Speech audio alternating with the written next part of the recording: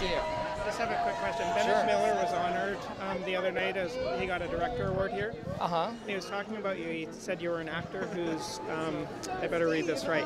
Yeah, I want to hear a it too. A gifted and experienced actor whose potential exceeded his opportunities. Oh, that's a nice thing to say. He spoke very highly of you. So how has this role affected the opportunities you're being given now? We'll see. I don't know yet. I mean, it's, I don't know. I guess I never think that far ahead. It would be nice if, you know, if I got to work with people like Bennett Miller again. I feel very lucky to be in his world as a filmmaker, but that's the hope. I mean, I think that's every actor's hope. It's just that they're invited to be a part of something good every now and then.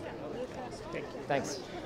Hi, Steve Carell. Hi. Nothing in your past prepared us to see you in a Greek tragedy. This is basically a modern Greek tragedy. I think you're right. And you nailed it. You nailed it. Thanks. What part of Steve Carell could directly relate to the character, and what part of Steve Carell had to pull out some empathy for the character? Well, and I've said this before, I never considered Dupont a villain. I think going in and when you start looking at a character, any character, whether it's a true-to-life character or not, I think you have to have a degree of empathy. You have to have a sense of understanding and know that there's a lot of gray area in human beings. And I think that's what I thought about most. I thought about him as a child, his upbringing, how he came to be the way he was, and so I think you can have empathy for a person. Well, you did. You pulled it up, and this is you 40 years ago. Oh my gosh! Oh yeah. That's for you. I know these people well.